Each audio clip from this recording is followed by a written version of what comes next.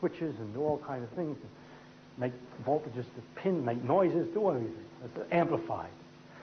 Now what happens when we have a device like this and we put it in the dark is it goes click, click, click, click, click, click. Every once in a while, a light particle comes in, a photon. This is a particle in every sense. The experiments have all the right properties as follows. That if you have a very weak light, and you have one or two, just one of them every once in a while, if you put two cells out, and there's just a few of them coming, then it goes on one or the other. They don't go off together. They go off together, you got too many coming, and you can't resolve it. But if it's very weak, the particle is either here or there. And it comes in particle. I don't know how much I can emphasize this, especially to young students who have learned its waves. It is particles in every way whenever you can detect it. It's unfortunate for us that we can see the light. I mean, it's unfortunate for us. No, not quite. Not quite. That if we were 10 times more sensitive to light, then in the dark, we would see that what we're seeing is little flashes, little tiny dips, dots of light. The nerve would go off, just like this photomultiplier, in spots. But the human eye is not quite that sensitive and takes 5 or 6 of these particles, photons, 5 or 6 photons, to make one nerve fiber go off. So we cannot detect with the eye light quite low enough to notice the fact that it comes in the form of raindrops. All right? Got that? They're particles, right? And you can detect them with an instrument. You can count them, so and so many per second. Bright light, more per second. Dim light, less per second. Okay? Now we start to describe the properties of light a little further. Next property I want to talk about is reflection from a glass surface or a water surface.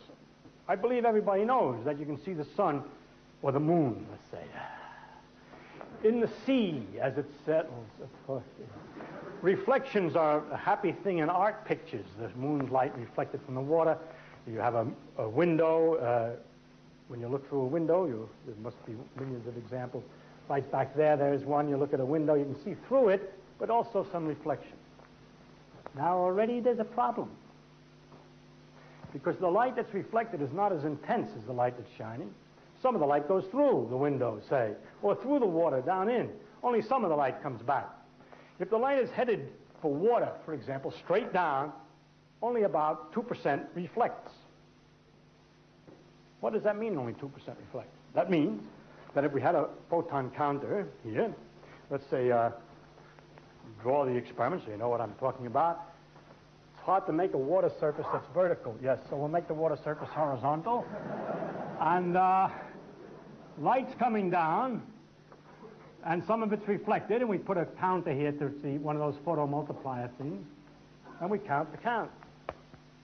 And we know how much we should have got, and we find what. How can it be partly reflected? I forgot to say when I was talking about the particles, when you have light of a definite color, the energy that the first one knocks out is always the same. Each particle is the same strength. There's not half particles. It's a full photon. What you get is full photon. But if the light is dimmer, what does that mean? There are fewer of them, right? Simple. So, of 100 that come down here, perhaps 4 out this way and 96 go through. What determines which 4? How does which one that's coming down of the 100 knows what to come back up? All right? So the situation is that the phenomena is probabilistic. It takes odds. It comes down here and has a 4% chance. That's 1 out of 25 trials. Huh? I think you know what odds are. If you have, for instance, a die, and you want to get a 1 and you roll it, well, it doesn't come out so often, but it comes out sometimes, 1 out of 6. And what that means, if you roll die 100 times, let's make it 600 times, a little easier. If you roll a die 600 times, you might get 105 ones, or maybe 92 ones, or something like that, right? You get about 100.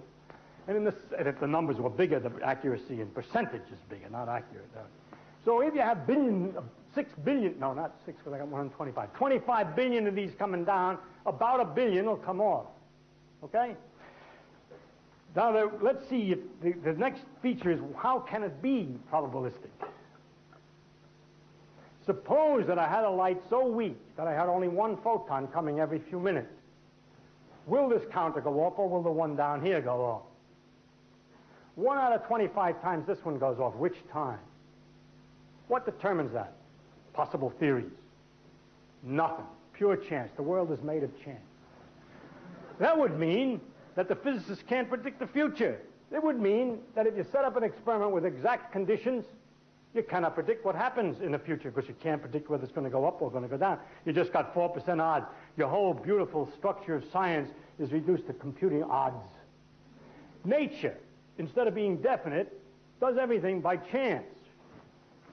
Not so good. Other possibilities, there are little spots on here. And the photon has to hit a spot on the surface. Newton had several things. You'll find out later when I give you more phenomena, how these various explanations, which way it's going to go, and why the spot one doesn't work. But I'll give an argument that Newton made about that. He said it can't be that, because, he said, you can polish glass. It's wonderful. I love to read these old guys. You know, they knew you could polish glass, but they had the intelligence to deduce from the fact that you can polish glass that there's no spots on it. Like, why? What's polishing? See, he carved his own lenses. He ground his own lenses, so he knew what it was doing. He takes a coarse-grained, sand-like stuff, what do they call it, the polishing powder, the grinding powder, and that shapes it. But it cuts fairly obvious grooves. And you take a finer one with finer particles, and you cut the grooves of finer, and you make the grooves finer and finer and finer. And after they're fine enough, suddenly it's smooth, and the light comes right through. When it's coarse, it's bounced around. And so he concluded that light cannot see the grooves, that when I polish it, it's not that it's smooth, it's still bumpy, but on a small scale, whereas when I have the big grains, it's on a big scale. It can't be any different. When I polish with the small grains, it's just a small scale of regularity. But somehow light doesn't see anything on a small scale. Correct. All experiments have shown that this is absolutely not the right explanation. If it was, there'd be all kinds of ways of testing that. I told you we can measure down to 10 to the minus 15 centimeters and so forth. And what would happen would be you'd be able to find some area to focus very carefully the light so that the reflection coefficient would be higher than 1 in 25 because you happen to be near a place where there was a spot. Can't do it. No matter what you do, it's 1 in 25. Other possibility, the light that's coming down here, the photons are doing, like footballs. And they spin. And depending upon whether they hit with the nose point or with the flat point, depends on whether they bounce back. In other words, something inside the photon is determining which way it goes. Again, no. Because if that were the case, the light that went through would be all of a certain kind of football. And if you try the reflection again, you'd expect a different number than 4% because of the fact that they're all lined up, and you can't line light up.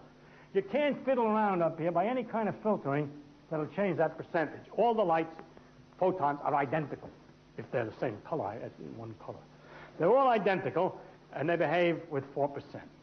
Are we therefore reduced to this horror that physics has got reduced not to these wonderful predictions, but to probabilities? Yes, we have. That's the situation today. In spite of the fact that philosophers have said it is a necessary requirement for science that setting up an experiment exactly similar will produce results exactly the same the second time. Not at all. 1 out of 25, it goes up, and sometimes it goes down. Unpredictable, completely by chance. All right, I already see you turning off. I can see you say you don't understand me. You can't understand that it could be chance. I don't like it. Tough. I don't like it either, but that's the way it is, okay? I don't understand it either. I don't understand it. It must be that nature knows whether it's going to go up or down. No, it does not be that nature knows. We are not to tell nature what she's got to be. That's what we found out. Every time we take a guess as how she's got to be and go and measure, she's clever. She's always got better imagination than we have, and she finds a cleverer way to do it than we have thought of. And in this particular case, the clever way to do it is by probability, by odds. And so the first aspect I have to tell you about then is that light works by probability. All right? By the way, just incidentally, the wave theory